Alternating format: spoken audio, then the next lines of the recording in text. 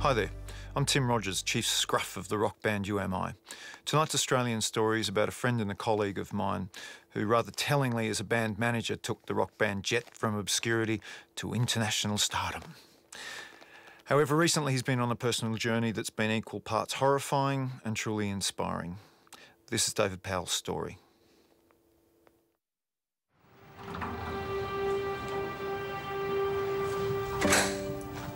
David Powell? Yes.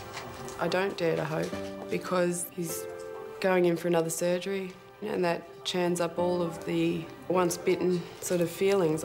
They're not minor surgeries, but they shouldn't be life-threatening, but to me everyone is.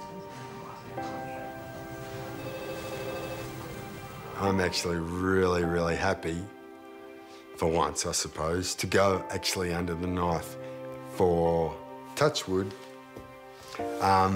the last time. There you go. Oh, I remember the last time when you had your toes off. Yeah.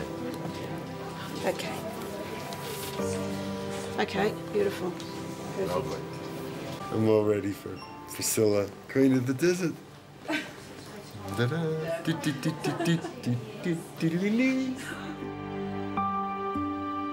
There's part of me that is very fearful.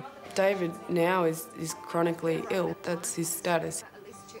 We're meant to be together, and I know this is a strange time in our relationship now. No matter what state Dave is in, I love him.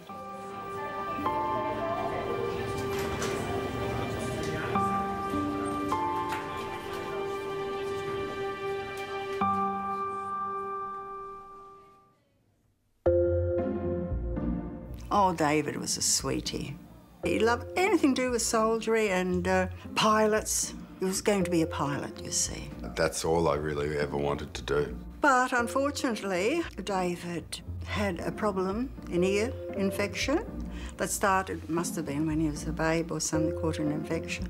That kind of meant that I was never going to be a fighter pilot. The thing is that I went through high school doing Maths A, B, Phys and Chem in the idea of getting into the Royal Australian Air Force, and it was never going to happen because I was never going to pass the physical.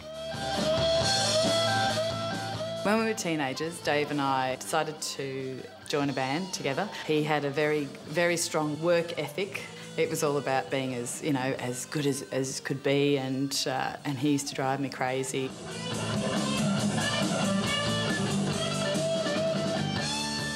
He would have jobs that relate somehow to music. Then he ended up at the Duke of Windsor, and he's working on the bar there, and that's where the rock bands used to meet. The first time I met Dave saw Dave. He was playing at the Duke of Windsor in a reggae beret with these big sideburns and long hair at the time, and I thought he was an amazing guitarist. I thought he was, yeah, good looking. I shouldn't say weaseling, but I kind of like got myself into her band. That obviously caused a certain dynamic, but she played bass. You know, I was very much going, I think you could be a star. When Dave joined my band, I knew it was the beginning of the end of the relationship I was in. He said, "That's it. She is the one, and that's fine. I will marry her." And he'd never said that before.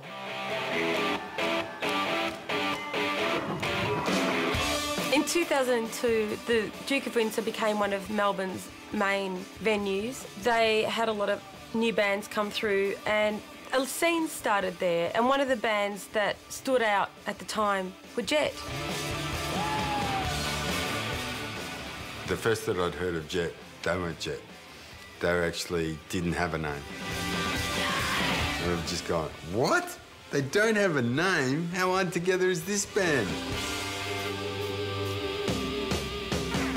He's just so confident, Dave, you know, that you think that you've done something wrong when he's talking to you almost. They gave me a demo by this stage, and I've gone, I love it, it's great, but you've got to have a name. And they came back and they said, Jet, what do you reckon? I said, perfect, fantastic, I love it. I love it, Jet. It's small, Just a small word, could blow up big. It's great. I love it. So we just sort of always kept aiming for the next, what's next, what's next, what's next. So at that point, what's next was getting a manager. And that's where Dave came into our lives. Dave was in our band, he was in his own band, Valve, and then all of a sudden we heard of Jet. And he started booking them at the Duke, bumping other bands off to get them on the right playing time and the right... So we realised he had something going on. The Duke of Windsor became our headquarters. Dave would be taking calls from, you know, executives in Los Angeles from the keg room, you know. That was his office. When every major label in the world, bar one, is interested in your band, you're going to get the best deal possible. Dave, he always had a girl around. I remember in the first year there was probably like 2 or 3 girlfriends easily. I didn't really get to know Leah that well for quite some time. It became this whirlwind with Jet, and the next thing really was, for me, Dave was going to LA.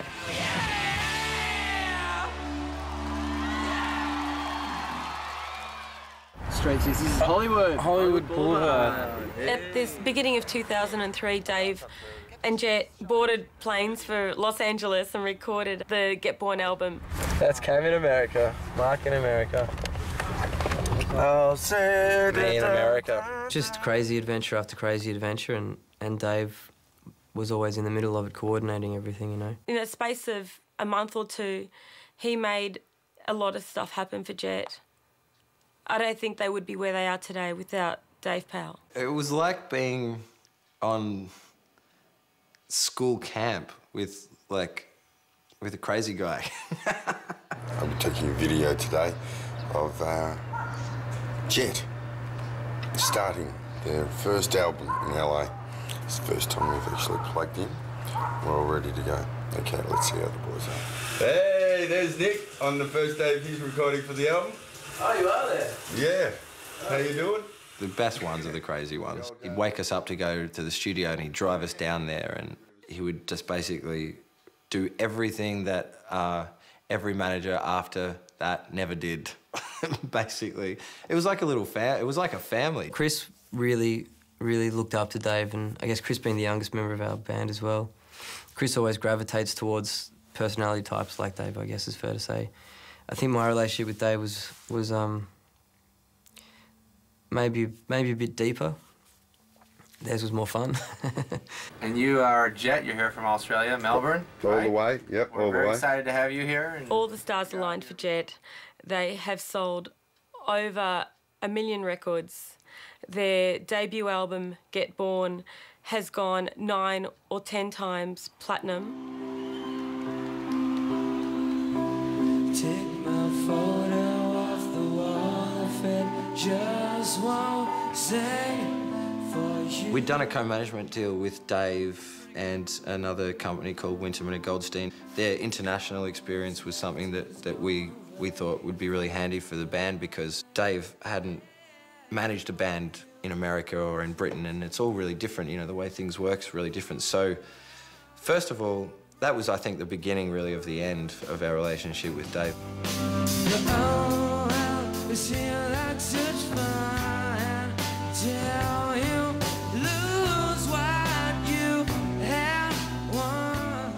It was pretty naive of us to assume that having 2 separate management companies was a legitimate option that was gonna last.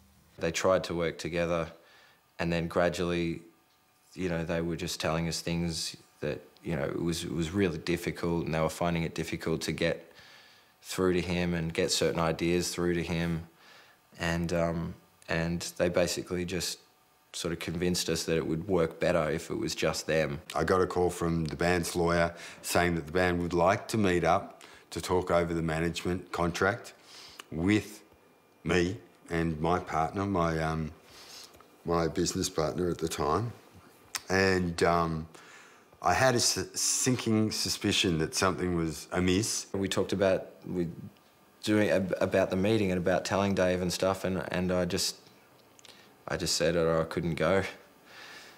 I've chickened out of a few things like that. You start playing in a band thinking nothing more than playing gigs and having fun and writing music, and it's all a big sort of party. And at one point you realise there's a lot more at stake here, and it could go away at any minute as well, and this is a serious opportunity and something that we can't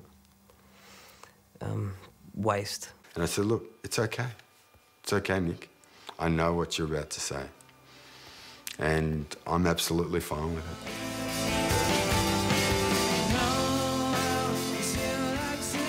Typical of Dave, recognised how horrible I was finding having, being charged with the duty of, and made it as easy for me as possible, A testament to him as a human being.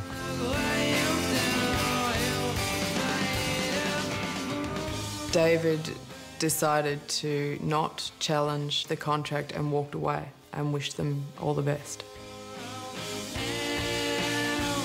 It really was the moment where the innocence of it all was lost, though. To be completely honest, I don't think it was ever that fun after that either.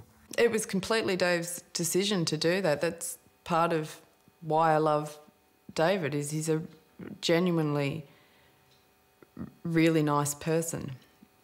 But he probably missed out on considerable income, future earnings from that first album. I'm not really sure whether Jet knew at the time what Dave gave up to manage them. The situation we're in now, I could keep you up at night if you let it. Dave was kind of left floating. There wasn't much going on in the industry that was going to give us a real wage at the end of the week, so he took on an office job because he knew, rent and baby coming, and that's what he had to do. He wasn't too happy about telling people what he was doing. I think he looked at it as a bit of a failure, a big step backwards. She's a beautiful babe. We know that. I kind of separated myself from the rock industry or the music industry. The late nights, drinking, smoking, all of that stuff. Merry Christmas, Mama. Merry Christmas. Merry Christmas, son. We had, our second child on her way, and it was now time I was just going, look, I've got to do a 9-to-5 gig. So I was riding to work. I'd even done a half marathon at one stage, so I was really, really fit. And then I got this kind of these fevers. At the beginning of 2009, there was the fear, the epidemic of swine flu. We took Stella for a swimming lesson, and because I'd not long given birth, Dave got in the water and he came out and he was shivering uncontrollably. And so I was going, oh, I don't feel good, I don't feel good. And I just do remember picking her up and taking her to the showers and going, geez, I'm really feeling dizzy. And I said, I'm not taking the kids into an emergency room with all these bugs going around. I took a cab and they thought, oh, look, it's just a flu, go home, take some Panadol. The following day, Monday, he started to not be able to sleep. We went and saw the GP. We rang nurse on call. This time I said, look, my sister can come over and take me to emergency, so she did. And they took one look at us and said, listen, if it's swine flu, you've got to go down to the Heidelberg Swine Flu Clinic. So we went back in the car, drove down. By the time we got him into the clinic, and as we're admitting him, the nurse said, hold on, he's going, and he collapsed in the clinic. And they immediately called an ambulance. That was really the first intimation of the enormity of what was going to unfold, but we still didn't know. The atmosphere in emergency was pretty crazy. They're overworked, it's extremely busy. They were very fearful that it still was swine flu. And I sat there